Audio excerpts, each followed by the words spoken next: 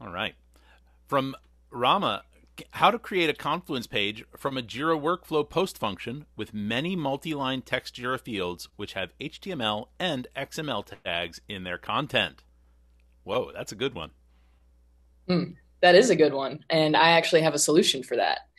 Nice. So let me just share my screen here if I can. Yeah. So right here, I have in a Jira issue a field that has HTML in it and a field that has XML in it. And what I did here is that I created this post function on the done transition. And so it's just a ScriptRunner custom script post function. And I can show you how I created this script here.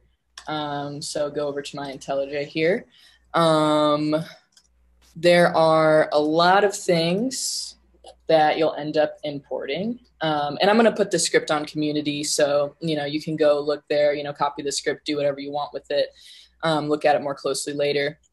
So the first thing that I'm going to do is I'm going to create this method for getting the Confluence link. And then I am going to get the issue. Hey, Tiffany, I think we're still looking at Jira on your screen share. I'm not Ah, sure if you mean us to be looking at another screen. yeah, no, yeah, you're supposed to be seeing my IntelliJ. Let's see. Oh yeah, it paused my sharing.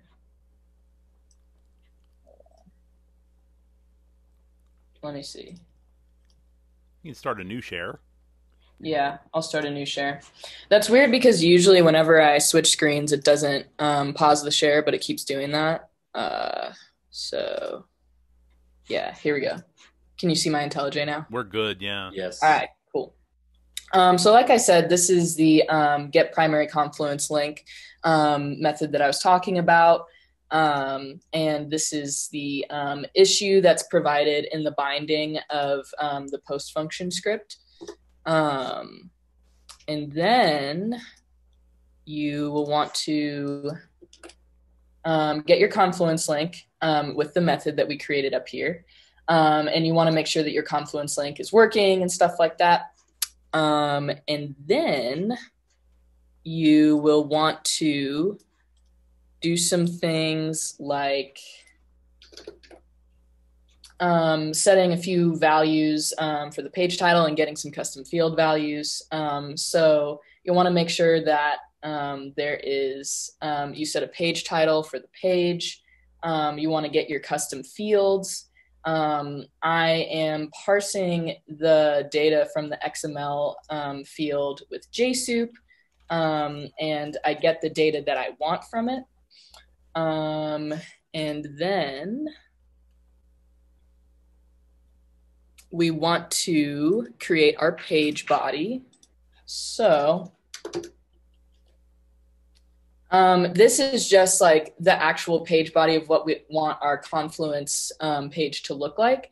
So here I want to put in the issue description, and then I have my HTML field value, and I've got some of my locations, which is from my my XML field. That's the data that I want from that, and you can put whatever kind of stuff you want in here. This is just an example of what I've got.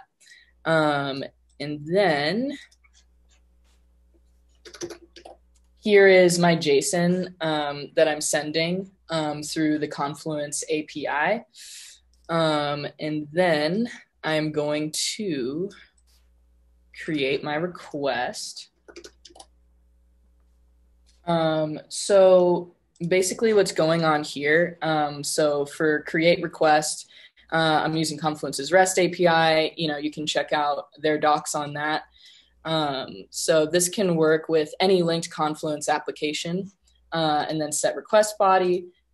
This params here is this JSON object that I created here. So this is where we add our string that contains our data that we got from the Jira fields, and it will dictate how the page looks. And so the error handling I have here, you might want more robust error handling for your use case, but I just have like some simple stuff here. So it won't catch like if the Confluence page that this script creates has the same title as an existing Confluence page, for example. In that case, the post function will fail, but the script itself won't catch it. So, you can do whatever you want with your, add some more robust error handling, whatever. So I can show you how this turns out. So I'll go ahead and save that. Oh yeah, and then I'll start a new share here. So you can see my Jira. All right, cool. So I'm going to publish this workflow. And I'll show you what happens whenever I transition this issue to done. And I go over to my Confluence. And you can see that this page has been created. And it has all of the HTML that I wanted from that HTML field, and it has the data that I extracted from that XML field. So yeah, this is just like one of many examples. Doing this through app links is the most universal way to do it, so that's why I demoed this method to you. The more complex your use case is, you may want to consider using ScriptRunner's remote control feature. But yeah, this is just one way to do it. So yeah.